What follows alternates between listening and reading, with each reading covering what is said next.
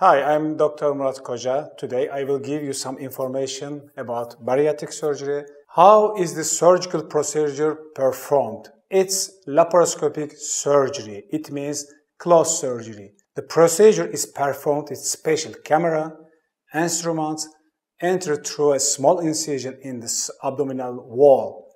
The left side of the stomach is completely freed from vessels and organs with special instruments. The anesthesiologist inserts the gastric tube into the stomach.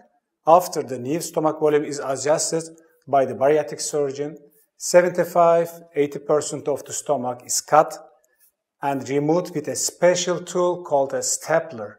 It means we cut and we take out the exterior side of the stomach. The incision line of the stomach is sutured to reduce the risk of leakage and the bleeding. After the leak test and bleeding control, the sleeve gastrectomy procedure is determined.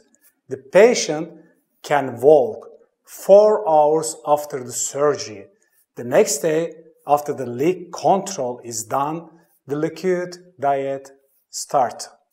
For any kind of information, you can contact with us without hesitation. We will give any kind of information and we will help to you for obesity and weight loss procedure. You never hesitate to contact with us. Have a nice day.